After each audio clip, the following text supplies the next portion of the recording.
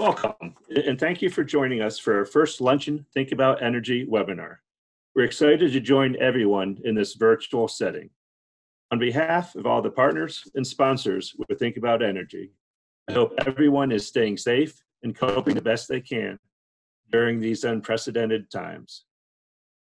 We look forward to the time when we will see everyone again in person. My name is Matt Henderson. I am the Program Director for Think About Energy, and I'm excited to hear from our panel of experts as they discuss the potential for the petrochemical build-out across the United States. As you have questions for the presenters, please submit them in the Q&A pod located at the top or bottom of your screen. Upon the conclusion of the presentations, our moderator will work through as many questions as we have time. We're recording today's session and we'll have it posted on our website at thinkaboutbriefing.com. I encourage you to check out our website for more history on the program events and a listing of future events. Also, please follow us on Twitter at energy_briefing and join in the discussion. At this time, I am pleased to turn the program over to our moderator, George Stark. George is the External Affairs Director for Cabot Oil and Gas and will guide us through the rest of this program. George? Matthew, thank you. And thank you to everyone who has taken time out of their day today to join us. As Matt has mentioned, we have done Think About Energies for the past 6 years. We visited various corners of the Commonwealth. This is our first time to do one virtual, and the response thus far has been overwhelming. About 150 people. We're excited for the opportunity to re-engage in conversation, have some robust dialogue, hear from a panel of experts, but also to hear from you, and again, to re-engage in this notion of energy, what it means for us, because again, here we are at a time with a pandemic, we're all working remotely, but the work still continues and the policy debate will still continue. So we wanted to take the opportunity today to share 3 experts with you, have them share their wisdom, and then give you the opportunity to ask them questions. So once again, as Matt had said, if you've got some questions, please type them in. We will save them all for the end of the presentation.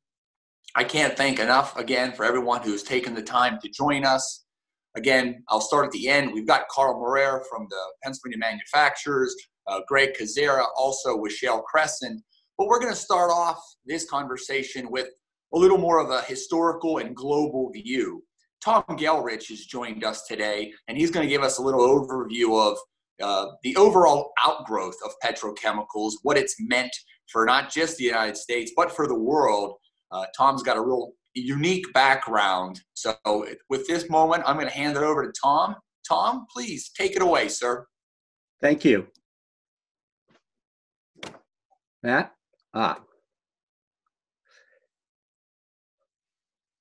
The shale gas industry has been very important and has changed the chemical industry. I call them both revolutions.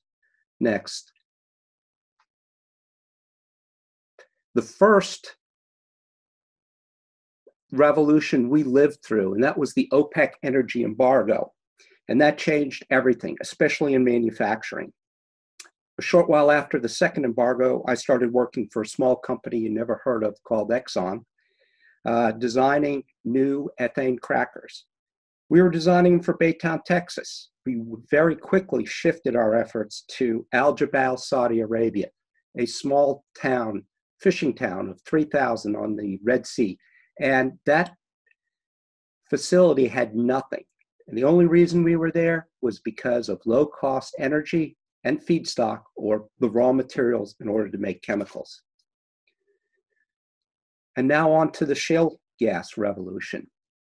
We've seen natural gas prices drop very dramatically due to advancements in technology. And this has really been truly remarkable.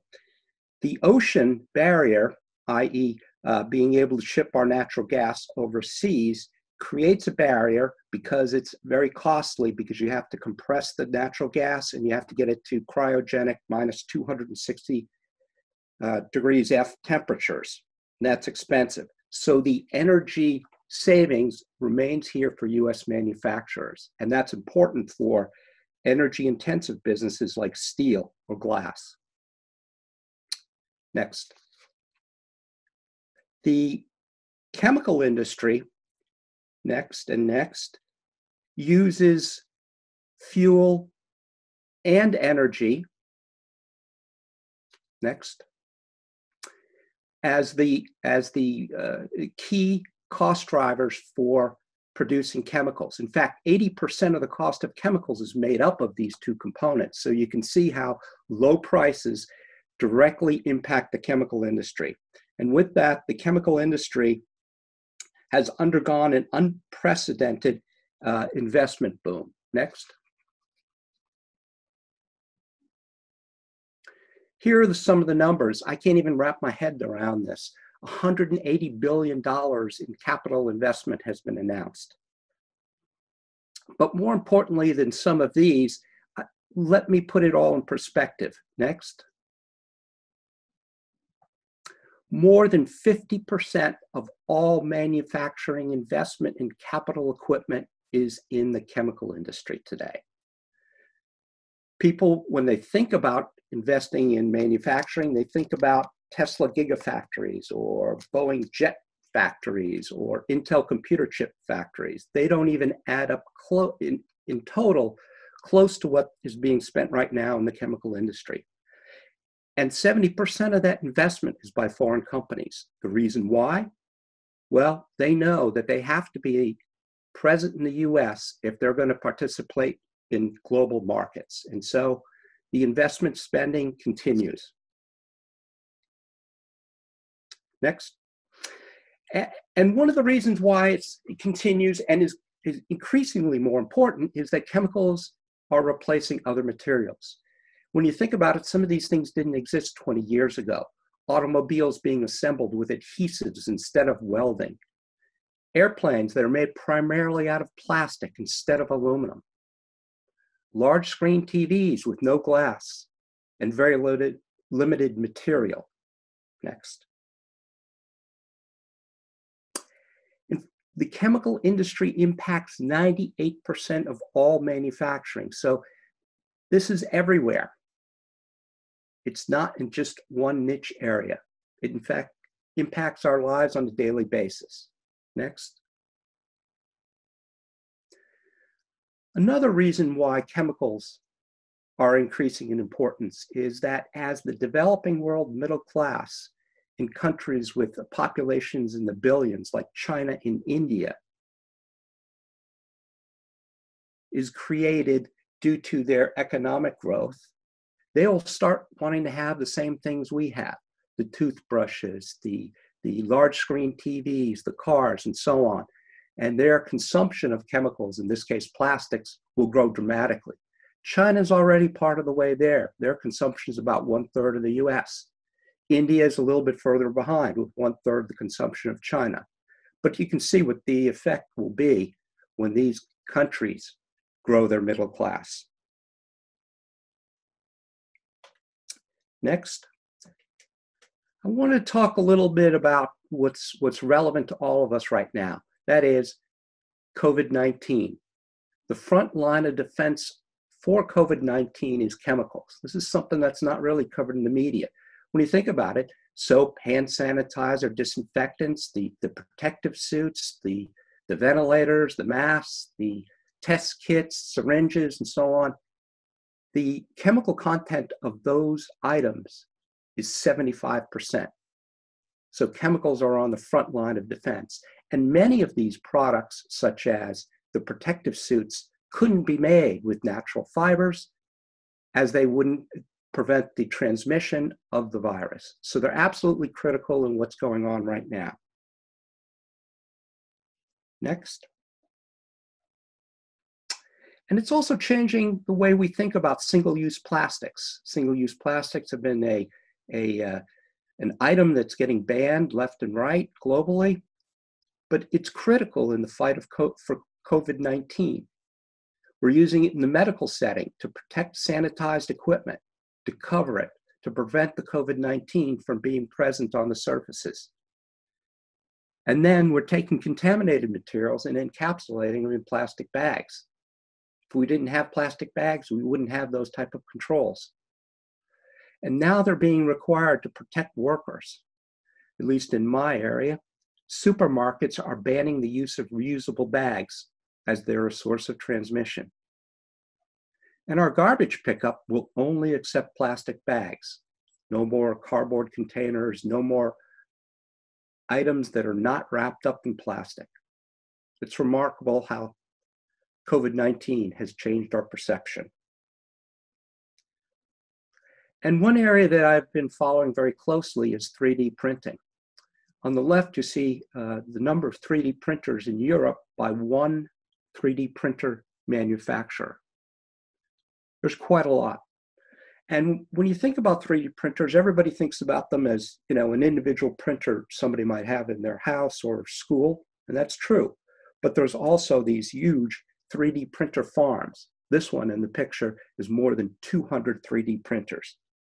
So they have a rapid ability to ramp up production of parts, which are needed critically and quickly, and they're located in metropolitan areas where the impact of COVID-19 is the worst. Next. And here are a couple 3D printer parts. The one on the left is oxygen valve. It's a moving part. And the one on the right is a respirator, a new design, 3D printed. So, as you can see, the shale gas revolution has influenced the chemical industry, and the revolution's taking place now. And it's very topical with COVID-19. With that, I'd like to turn it back to George, but be available for questions later. Tom, I thank you. I appreciate your insights. And again, the history that you bring to understanding how so much was pushed overseas due to cheap energy costs and cheap labor, and your visits to Saudi Arabia. But today, we understand that we can't single source all of our chemicals from one region for multiple reasons, terrorism being one of the number one reasons. But now you've got a pandemic where now we're reliant on a certain region, if it's China, for medical supplies. We need to be thinking more broadly and think about the opportunity that we have to onshore these chemical manufacturers, these plastics opportunities, and the idea that when you bring them here to the United States, you know, someone like Greg Kozera can share with us that it doesn't make sense to also concentrate them in one particular area, whether they be the Gulf Coast. So, Greg, I'm going to hand this over to you because I believe that Shale Crescent has done a great job of really showcasing what energy can mean for this region, what the opportunities are. So with that said, Greg, I'm going to hand it to you, please, and your opportunity to showcase. Hey, George, thanks. And it's great to be with everybody this morning. You know, I was in San Diego about 3 hours ago, not physically, but on the air. I was in Miami just an hour ago. And what happened, Shale Crescent, we put out a pitch to the folks we work with. And the whole idea was, let's bring manufacturing back here. And the pitch was, did the coronavirus reveal the reason to bring manufacturing back to the United States? It went nuts, folks. I mean, I've got 6 hits already. I'm on 2 national shows coming up this week, another one next week. But the point is, we do have a once in a lifetime opportunity. And, you know, I'm going to just kind of follow up more of what Tom started with. That stuff's all important, but the real thing that the average person in the public has suddenly realized that I didn't know. I'm in the economic development business. I didn't know 80% of our medications came from China. I wouldn't buy my dog food from China. And I find out that the medications my wife and I are taking, the odds are they were made over.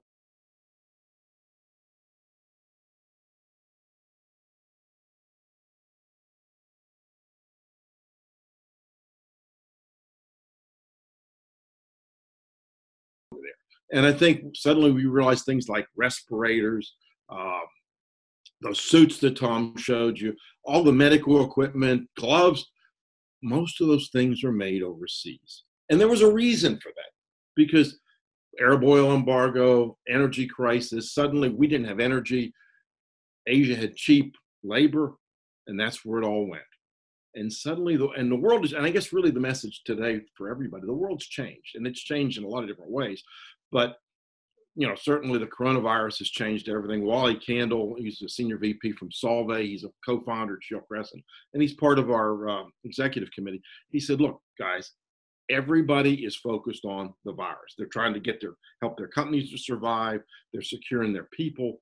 So they're not worried about expansion. So they get that. But that's going to change, obviously, as we move through this thing. But the first big change happened in 2017. We worked with IHS Markit and did a study comparing a petrochemical plant, a cracker built here, to one built on the Gulf Coast. Their VP called me in October 3 years ago, and he said, Greg, he said, we thought you might have a slight advantage up there. We had no idea to be this big. But the bottom line, not what that study said, a cracker built here, like Shell, is 4 times more profitable than one built on the Gulf Coast. That was on main stage 2018 at World Petrochemical Conference. Literally flipped the whole petrochemical world. Nobody could see that coming. And it's all about logistics. Won't get into that. But the big thing, go to the first slide. There we go. That's my front yard. We're all sitting here because of the virus. And by the way, my yard's never looked that good in April because I never had the time to work with it.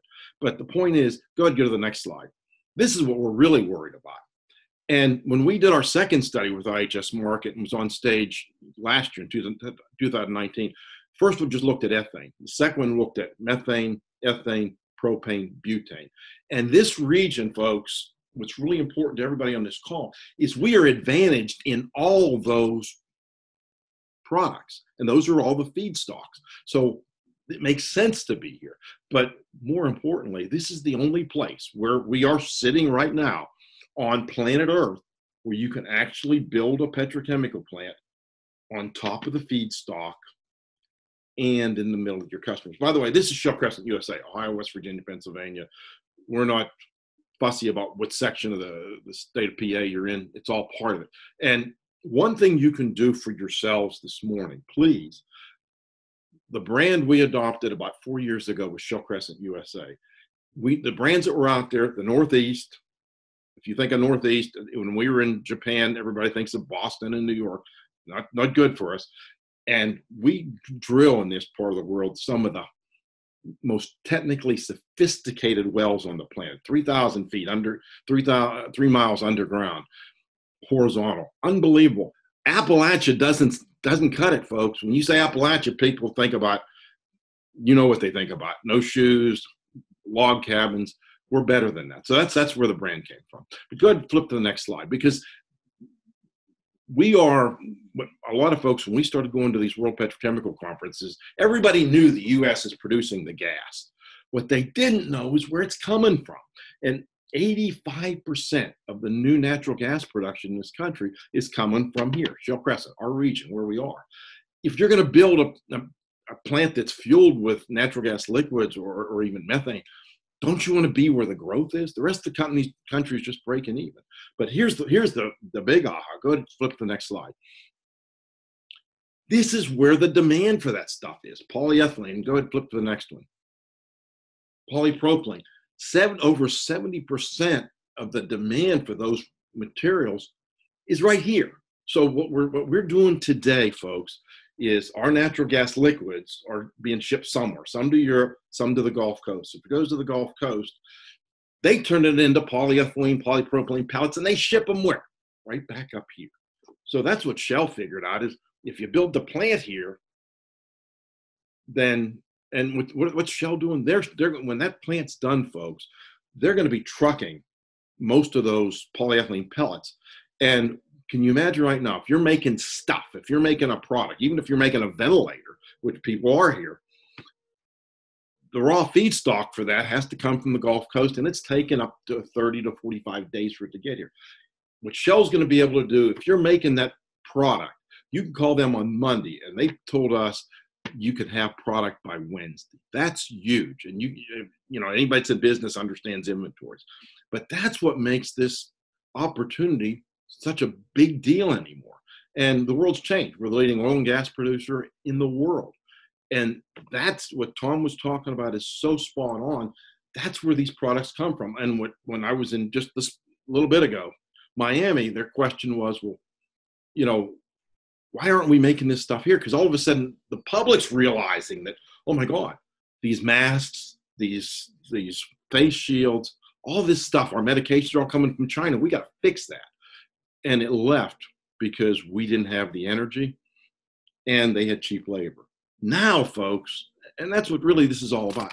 This is really all about people and protecting them from the virus. That whole, go ahead, flip to the next slide. Because now we have this incredible opportunity. Those are the wells. Red is the Utica wells, and it probably needs to be updated because there's more of those. Red's the Marcellus, green's the Utica. Funny, at that state line up in northeast PA, we all know that's not a fault. I mean, there's Marcellus on the other side, and think about this, folks.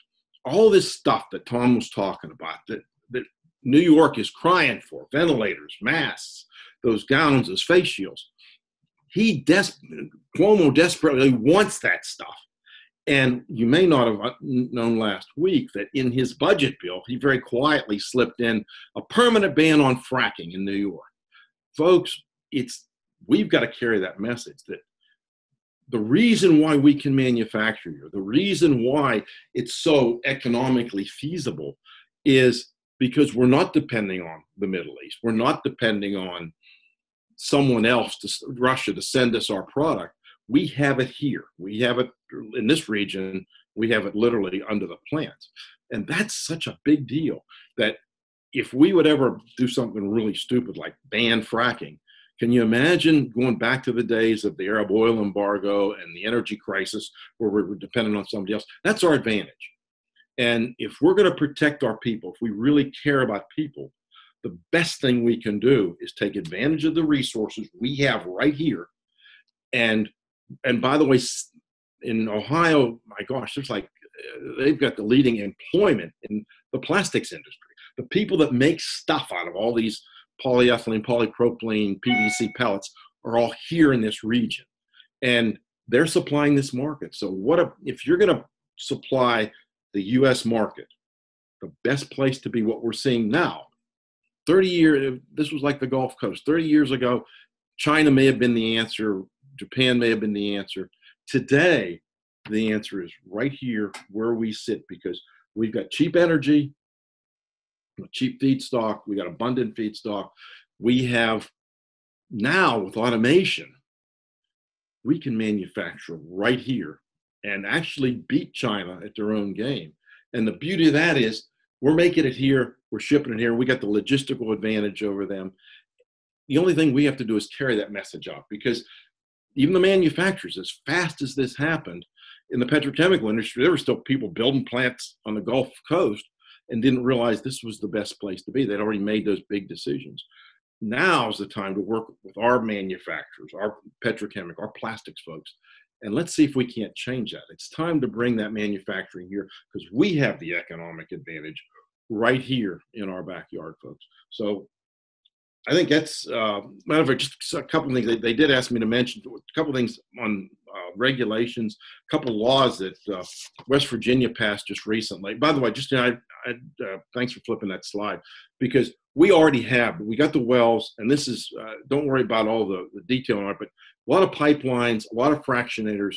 There's a whole bunch of infrastructure here. We don't have underground storage yet for ethane.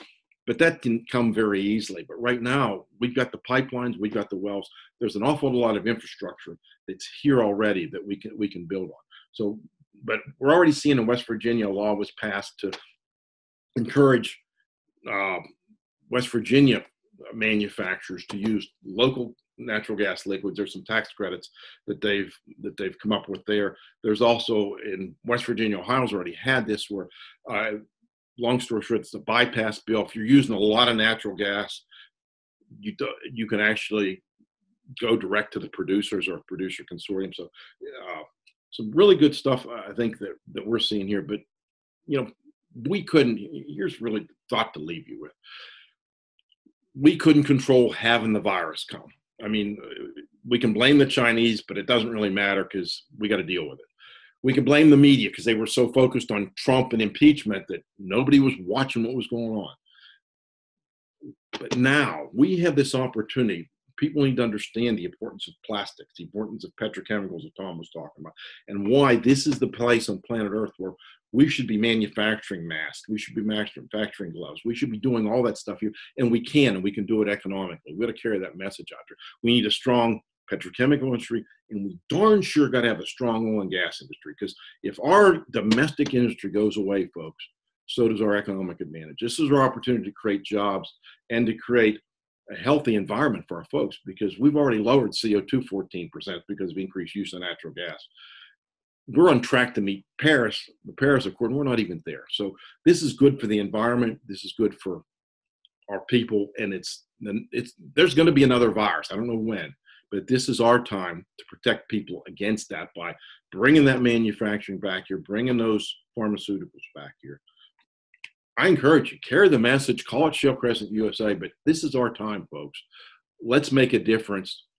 We'll fix today, but our goal is we got to help people in the future. We can't control today, but we can darn sure control what we do and make tomorrow a better day for us. Thank you. Appreciate being here. Well, Greg, needless to say, thank you. Your insights are critical on this as we move forward, because to your point, we have to make certain that we have everything prepared for that future. And if you look at the past was to put facilities in the Middle East or elsewhere. And today we see the folly of that. We also understand that, in my lifetime, when I worked for Columbia Gas and a hurricane would hit, the price of natural gas would just spike overnight because they would shut in supply. Now we have the supply everywhere. And it's the opportunity to bring the manufacturers, bring these opportunities for plastics, for ventilators, to bring them where the problem is. And you laid it out. Shale Crescent has that opportunity.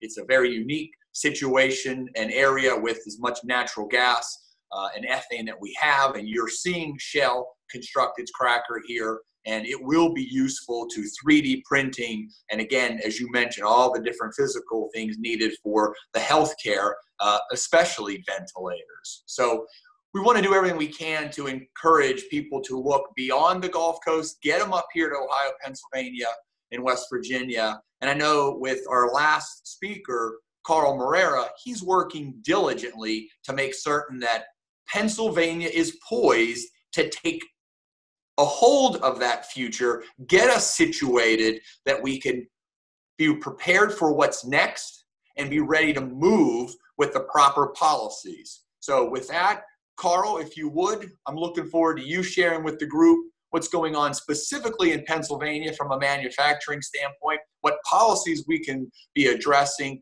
and how we can rise to the occasion and challenge our future. Carl?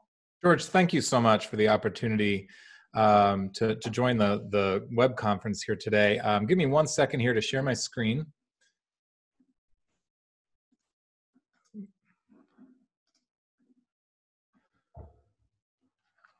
All right, so hopefully everybody can see this okay. So Pennsylvania's energy opportunity continues. And I would say even, and to the point of the other speakers today, I think it's even more important now than it has ever been. Domestic manufacturing, especially for products that we're relying on throughout this crisis, can and should have their foundational footprint in Pennsylvania.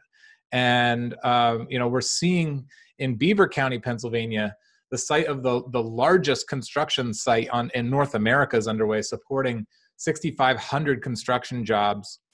That plant's going to sustain about 600 manufacturing jobs full-time moving forward. But that's just one part of the Commonwealth. That's just one type. That's the wet gas. That's just one type of gas. There are other opportunities that exist in Pennsylvania, and that's what we want to talk about here today. So that same opportunity exists in northeastern Pennsylvania, but in a slightly different form. And we had the opportunity to talk to some of the folks that are looking to invest in Pennsylvania and bring this type of manufacturing activity in natural gas synthesis plants to northeastern Pennsylvania. At the Pennsylvania Manufacturers Association, we have economic modeling tools. We wanted to look at what would the economy of the northeastern portion of the state, and north central a little bit, as we'll get into Clinton County. But what does it do to the overall Pennsylvania economy? What does it mean for jobs, not just on the construction site or in the manufacturing plant, but about the indirect and induced jobs? We'll talk a little bit about what that all means. So today I'm going to give you an overview of what those projects look like, talk a little bit about the upfront investment, the direct, indirect, and induced jobs during the construction of those plants, the direct, indirect, and induced jobs once those plants are completed, and then an overall economic impact of the projects, as well as a legislative update. So here's an overview of the projects. There's natural gas synthesis plants is kind of the overarching category. There's a lot of things that kind of fall under that category. And there are two sites that potential investors are looking at in Pennsylvania. One is in Clinton County and one is in Luzerne County. The one in Clinton County is nitrogenous fertilizer manufacturing. And nitrogenous fertilizer manufacturing is really, and what they're looking at doing here are creating two different products, ammonia and urea. Ammonia is mainly used in petrochemicals and life sciences and in fertilizer, and urea is mainly used in fertilizer, which when you think about, I mean, both of those products are super important to the agricultural industry, which is so vitally important in Pennsylvania. And the agricultural manufacturing, the food manufacturing that comes from the Commonwealth is just absolutely robust and really is necessary for the health, safety, and well-being of our whole nation. And then in Luzerne County, it's actually not nitrogenous fertilizer manufacturing. What they're looking at doing there, and this is all how you have to classify it under the NAICS code, which is the North American Industrial Classification System. They're doing what NAICS calls other basic organic chemical manufacturing. They're making methanol. There's just no NAICS category for methanol manufacturing, but methanol is used in antifreeze, solvent, fuel, feedstock, and biodiesel. So something to keep in mind. Nitrogenous fertilizer manufacturing and other basic organic chemical manufacturing, the ammonia, the urea, the methanol, those are themselves manufactured goods. But you also have to consider the fact that those goods are actually the inputs for lots of other manufacturing. So what you see whenever you see plants like this go up is that you see a lot of other manufacturing cluster around it. And we wanted to see what that maybe looked like. And I think actually the potential is there for the numbers that we have are pretty conservative, because I'm not sure that it really truly captures all of the downstream manufacturing that's going to come from these. The National Association of Manufacturers had done some surveys, and they found that the backward linkage or multiplier effect shows how much additional output is generated by $1 worth of financial demand for each industry. Every dollar in final sales of manufactured products supports $1.33 in output from other sectors. This is the largest multiplier effect across any sector. So manufacturing plants therefore have a powerful and positive impact on economic development. So let's look at the upfront capital that it's going to take to create these two plants. It's going to cost around just shy of $1 billion to put these two plants in. And at the time of their construction, so not in real-time dollars, but at the time of their construction, that is more than Heinz Field, PNC Park, and PPG Paints Arena combined.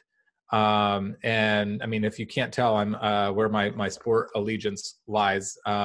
It's actually, if we were to do the same in Philadelphia, it would not be all three of the Philadelphia stadiums, but it would be really, really close.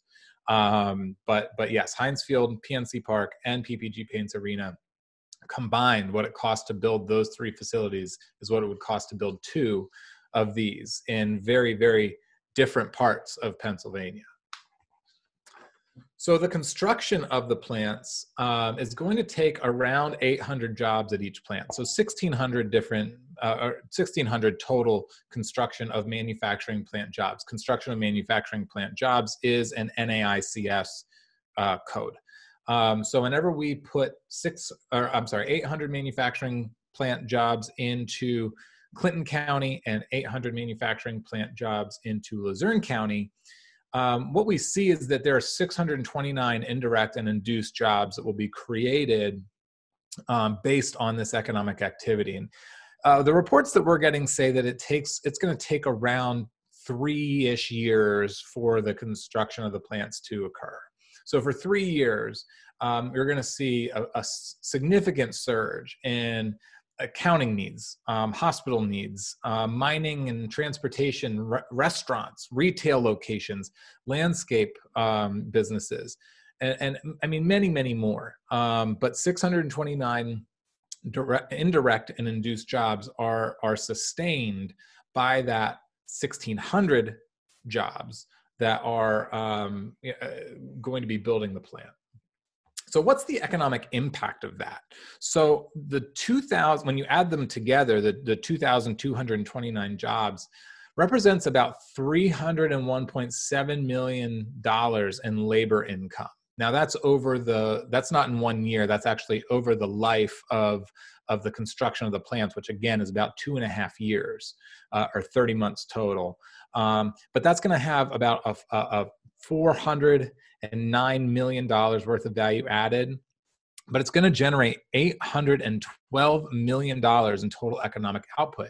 And that's not including the $1 billion of upfront initial capital investment. This is really just on the jobs and the kind of the downstream effect of the labor wages and the impact that has on the economy. So once the plant is complete, this is where we really start to see the power of manufacturing plant jobs. This is why I think sometimes people might be a little bit confused as to why the Pennsylvania Manufacturers Association, we're not really a natural gas advocacy type organization. Why are we so passionate about these things? Well, it's because we view the natural gas opportunity in Pennsylvania as a way that is going to greatly expand the manufacturing sector and the overall economy of Pennsylvania. And that's absolutely evidenced by this. So each plant would require about 125 manufacturing jobs, and then an additional 25 oil and gas well drilling and well maintenance jobs. So 300 in total direct jobs between the two plants. Those 300 jobs sustain or create and sustain 717 indirect and induced jobs. And this is across many different sectors. A lot of it is in natural gas distribution and transportation and warehousing. But again, especially on the induced side, a lot of the restaurants, real estate agents, legal services, accounting services, all of that economic activity is going to take additional people in other industries to sustain it. And again, when you plug in the numbers of those 300 direct jobs, the result is an estimated 717 indirect and induced jobs. And again, what does that mean for the economic impact of the region and these regions in Pennsylvania? Well, this is yearly. This is not over 30 months or the span. This is yearly because these jobs stay. These have a lot of staying power. So it's $119 million in labor income every year, $185 million in value added every year, spurring $524.5 million in total economic output every single year that these plants are operational. So a quote from our president and CEO that says, based on the results, it's clear that these projects would be transformative to Northeast Pennsylvania and the Commonwealth as a whole. Entire economies are centered around this type of economic activity and will sustain regions for generations to come. Attracting and retaining natural gas synthesis manufacturing ought to be a priority of policymakers at the state and federal level to ensure that this prosperity occurs in our Commonwealth as opposed to a competitor state. So the overall economic impact is shown. We've got almost $1 billion of initial investment. We've got a total of 2,229 direct, indirect, and induced jobs during construction. another 1,017 direct, indirect, and induced jobs upon completion. If you look at 4 years of total economic output on this project, we're looking at $1.6 billion. Again, not counting the initial investment. That's on top of the initial investment. These are staggering numbers, especially for a region of the Commonwealth that desperately needs it. So legislative update, there was a bill, House Bill 1100, that was a Pennsylvania-focused production-based tax incentive. It was based off of the same manufacturing and tax incentive that created the opportunity for the Shale Petrochemical plant out west. It was passed in the Senate on February 4th, 39-11. It was concurred in the Pennsylvania House, 157-35 on the same day. And I apologize, it should say March 27th. It was vetoed by the governor on March 27th, not April 27th. It is not in the future yet. Although I'm very excited for it to be April 27th, because maybe we will be closer to the end of all this madness. But Governor Wolf vetoed the bill on March 27th. If you look at the majority of the passing, or the numbers that passed the bill, 39-11, 157-35, those are veto-proof majorities. But it would take going back and actually overriding the veto, which I don't believe has been done in Pennsylvania since the Ridge years, but there is. I challenge accepted. I think that we have the support to do that, and hopefully we will be making a push to do that very soon. Again, another quote from Dave Taylor that says, House Bill 1100 was passed with overwhelming bipartisan support in the General Assembly, was supported by both business and labor, and balanced environmental and industrial needs. This bill meant high-paying jobs for Pennsylvania's skilled tradesmen and workers at a time of great economic crisis. We are deeply disappointed in Governor Wolf's decision to veto this important legislation. So some next steps. We're going to learn more about these industries, the impact that they have on the economy. We're going to promote this industry and Pennsylvania as a location for natural gas synthesis manufacturing. And we're going to advocate to state lawmakers to embrace natural gas synthesis manufacturing opportunities here, again, as opposed to our competitor states. A brief word on that. West Virginia actually passed in their legislature and had their governor sign a bill very, very similar to House Bill 1100. So in the time that it took basically the Senate to sign the bill and send it to the governor, West Virginia replicated, passed, and approved a bill very similar. That could be troubling for Pennsylvania's investment moving forward. So we're going to advocate, and then hopefully we're going to override Governor Wolf's veto decision with a 2/3 majority in both the Pennsylvania House and the Pennsylvania Senate. So that's all that I have. There are just enormous opportunities here. There are really, really big, almost uncomprehendable numbers, especially for parts of Pennsylvania that haven't seen this kind of investment in a long time. The main thing that I want you to take away from this is that these opportunities exist. They're incredibly exciting. And again, where one of these opportunities typically exists, more opportunities are created.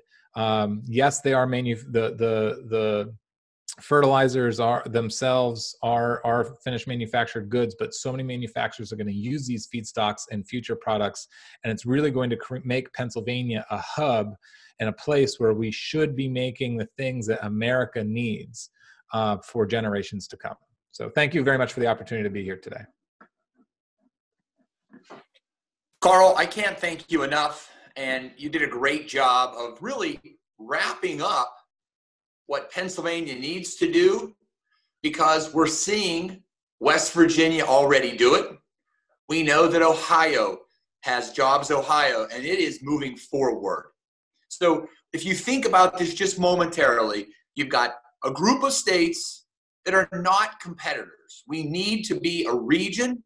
We need to be prepared to promote what we have, which is an abundant amount of energy. Greg has laid out how our area can rival the Middle East or the Gulf Coast. We've got a guy in Tom who understands how he went to what was then a town of 10 people in Saudi Arabia that now is the epicenter for petrochemical manufacturing. So it went from nothing to the core, whereas today we have that opportunity to do it here in America. And if you're going to do it in America, the Shale Crescent is the place to do it. And again, we talked a little bit about House Bill 1100 and the fact that West Virginia is moving forward on their downstream opportunities. What you're really looking at is a conversation that was taking place prior to the pandemic.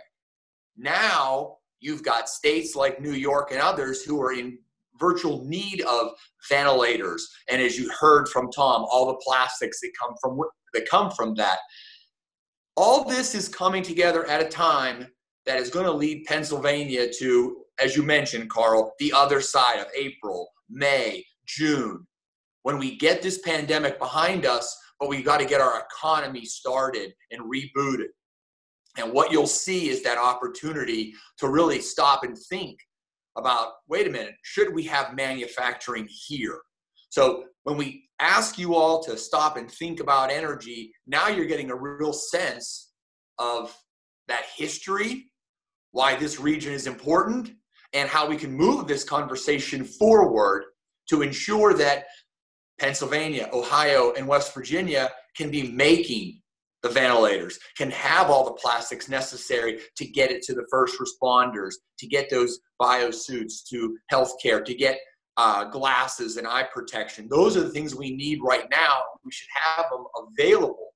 So again, great opportunity to do that. The good news is we're getting questions also. And one of the questions that was asked was, what are the plans for the veto override of the governor's veto of 1100? And again, Carl, you can help out with this one also. But what I have heard clearly from labor is now is not the time to do the veto override. Now we need to focus on COVID-19, getting people back to work, getting this pandemic behind us, getting businesses reopened. But when we think about it, that 6-month future is getting the economy going.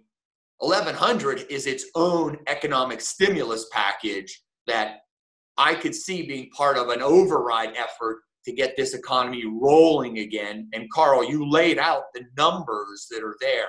Anything else from your perspective from Harrisburg, what you're hearing, Carl? I agree. I think that, obviously all efforts right now are dedicated to ensuring that Pennsylvanians remain as safe and healthy as possible. But I also do think that we're going to need to take a really long, hard look at what we want the future of Pennsylvania and this region to be.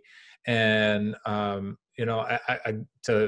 to Greg's point, and also to Tom's point, when they talked about the different products that are necessary and what we're realizing we've become kind of too dependent on foreign nations for, we could be making here. And this is one of those things. And what a wonderful opportunity to take a resource that we have so abundantly in Pennsylvania and make the products that we need and employ a whole lot of Pennsylvanians in the process.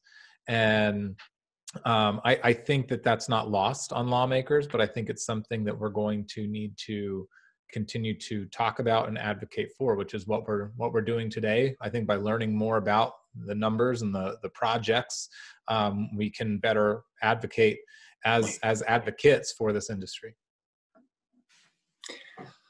Another question that has come in has to do with, as we get these congressional stimuluses, stimulus 2, stimulus 3, what will be 4 is upcoming. There's a question out there asking, what can we do to ensure that small businesses get the resources that they need to retool to go into manufacturing? I'll look to you, Carl. I don't know if you have anything, and then I'll ask Greg next. Yeah, I wish I had more more of an answer on this. So much of our time in the last 14 to 16 days has really been centered on just trying to keep parts of the manufacturing sector open. Governor Wolf, with his business closure declaration, didn't follow some of the federal guidelines that we needed him to follow. So a lot of our time has been spent with various manufacturers across the entire Commonwealth trying to establish waivers for them to stay open, and honestly, a lot of them to stay open to retool their lines to make some of the products that Pennsylvanians need right now. So I haven't been able to follow some of the federal stimulus information as closely as I wish I have been able to. That said, we have a lot of resources on our website. If you go to pamanufacturers.org/COVID-19, and it's also right on our homepage, we have a ton of resources. A lot of them are coming directly from Senator Toomey, and I know that he has supplied a lot of information pertaining to small business needs at this time and the different stimulus packages that are going to be passed. But I wish, again, I wish I had more detail, but that's not, unfortunately, where a lot of our time allocation has gone into really dissecting some of the things that have been passed in Congress right now. So I'll defer to some of the expertise of my colleagues, but please do use that resource. Again, it's pamanufacturers.org/COVID-19. Thank you, Carl. Greg, anything to add that you're aware of? Because I do have a question. One of the challenges that we have, because Shale Crescent, we focused on the petrochemical industry, helping those folks to understand, when we sit down with CEOs and explain our advantage, when that happened 2 years ago, they were shocked. I mean, I had one CEO actually looked at his assistant and said, "So what these guys tell me makes sense?" And he said, "I think so." He just committed $6 billion to the Gulf Coast and realized he put it in the wrong spot. But what we haven't done, and maybe the people on this call can help us with, is we really haven't talked to the converters. I wonder how many of those folks really understand the opportunity that they have with a Shell being able to ship them product in 2 days. And maybe, I was just thinking while Carl was talking, maybe one thing we could do with this stimulus package, maybe they could put an incentive, because it does cost business money to retool. Maybe they should put an incentive in there for companies that will make respirators, ventilators, some of these other critical healthcare items, and encourage them to begin to do that here. For a small business owner, that might be the incentive they need to, okay, let's tool up and let's be in a position to make some of this stuff here. But that's what And Greg, along those lines, Greg, I know that some of the policymakers are trying to figure out how we can help reinvest in brownfields. So it'd be a combination of both, because oftentimes a brownfield is going to have infrastructure already, whether it's overhead power lines or a natural gas line to it. And again, you go from many places in Ohio or West Virginia to Pennsylvania that have idled brownfields that could be developed. I'm going to switch to Tom. Can I add one more thing, George? Because this is really helpfed you folks. I was talking to one of my friends he's a converter. I don't know that many of them, but and I said, "Doug, how you doing?" He says, "Oh, Greg," he says, he's like mid-50s. He said, these last 2 weeks are the busiest of my entire career. I said, "My God, what are you doing?" He's making parts for ventilators. So can you imagine? And the companies that are in that space are doing very well right now. Matter of fact, he's looking for people. And this helps with the next question for Tom, because, again, we talk about ventilators. Tom, if you could, I think you have a sense of the growth overall of plastics. The question is, we hear about campaigns to stop utilization of plastics. Are you seeing that catch on and there actually being a decrease in the need for plastics? Or what my heart's telling me, actually, no, even with all the campaigns, there actually will be more needs for plastics. Could you put some numbers around that, Tom? Sure. If we look historically and going forward into the future, the growth of plastics has always been bigger than GDP, i.e., it's growing faster than the rest of the economy is growing. And when we look at some of these plastic bans and these plastic issues, they've targeted things like plastic bags in supermarkets or plastic straws. Well, you're talking about maybe 0.1% of the plastics. This is not the area to focus in on. So plastics continue to grow and continue to grow bigger than the rest of the economy.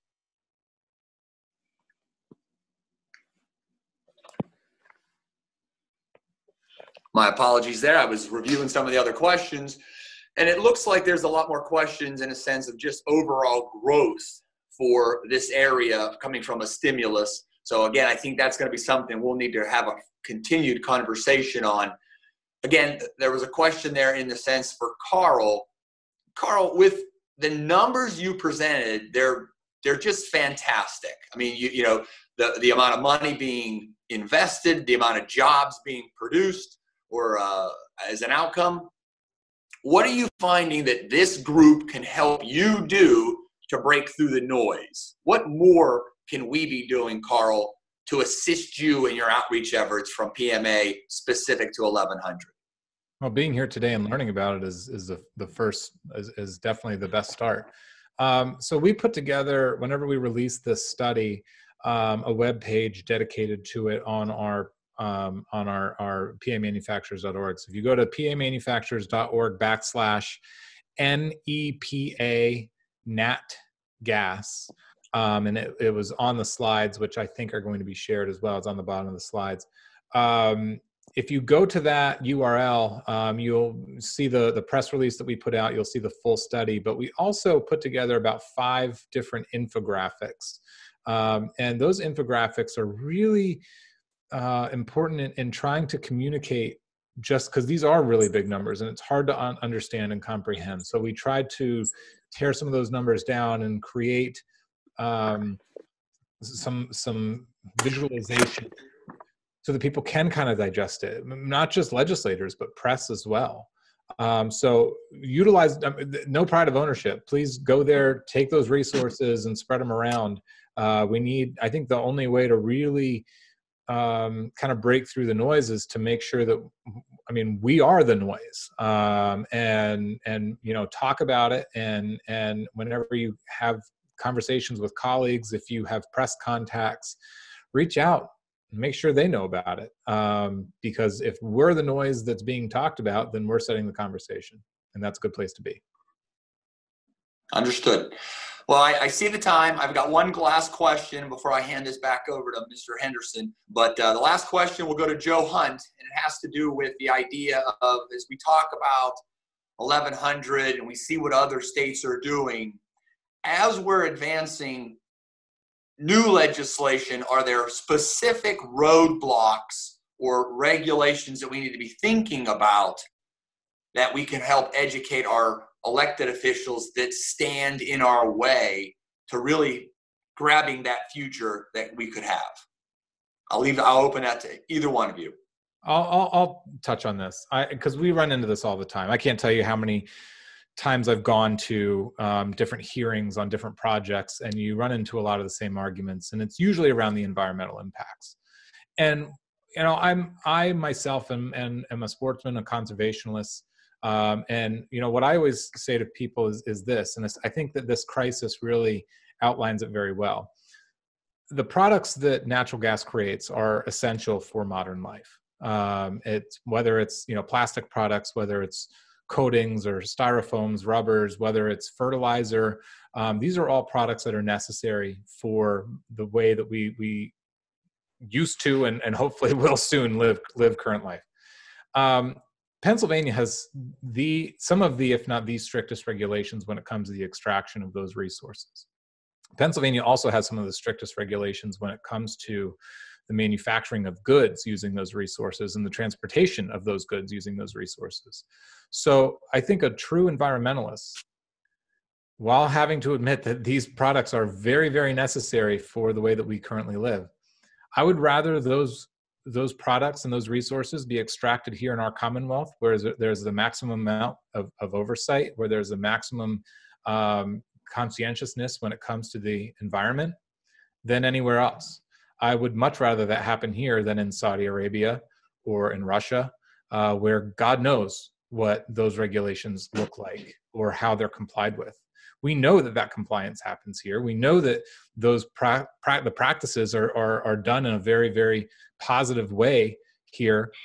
So as you encounter some of the pushback environmentally, I would challenge that with, you know, do you think that these products are not necessary at all? And if they're holding even so much as a cell phone, they're kind of being hypocritical. You know, those, or ask them how they got there today. Understood. Well, So that's how I would push back. Yeah, I appreciate that. I'll let Tom or a closing comment on that notion of, are we overlooking anything? Greg, Tom? Because, you know, they're worried about single-use bags. And one of the things that we're doing, we're working with recyclers. And we're talking with a foreign company, two of them actually. And what they want to do, this gentleman said, he said, look, you guys are banning this stuff. He said, in developing countries, even in my country, he said, those plastic bags are what people take to the market. And when they throw their meat in there, they throw them away. He said, but what we can do now with technology, every one of these states can do it. And what he's working on is a process to make biodegradable bags. Because here, we don't have a plastics problem. If anything, we have a disposal problem. People don't throw it away. Once it gets into the waste stream, we can fix it. In Asia, the waste disposal company is the river. And that's why he wants to develop something. But the beauty of it is, where does he want to make his biodegradable bags? He wants to make them here. And right now we're negotiating between the three states where he's going to land. But the beauty of it is, we have a company from Asia that wants to come here and make biodegradable plastic bags. What a deal. It's wonderful. Wonderful. I appreciate your closing words. And again, Tom, not to leave you out, anything that you have to share with us on things you see that would be obstacles standing in our way as we move forward? I think the single biggest obstacle, we've hit on it a couple of times, is education. If we think about it, the chemical industry, and you know, we've got the numbers to prove it, is where manufacturing and where the jobs have been in the last 10 years in the US. That's where companies are willing to invest money in. And COVID-19 has shown that chemicals are of increasing importance in medical and other fields. So why don't we make those products here and have a reliable supply? It closes the whole circle.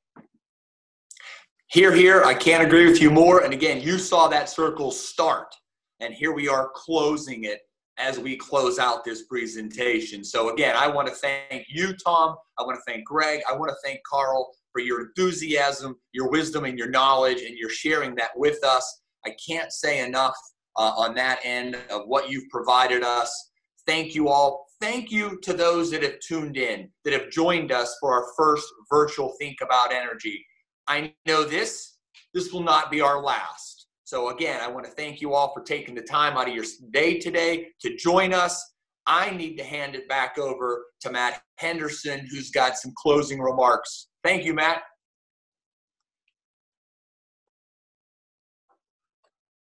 George, thank you. And again, great conversation. And I always hate to interrupt an ongoing conversation. We had some great questions and great information.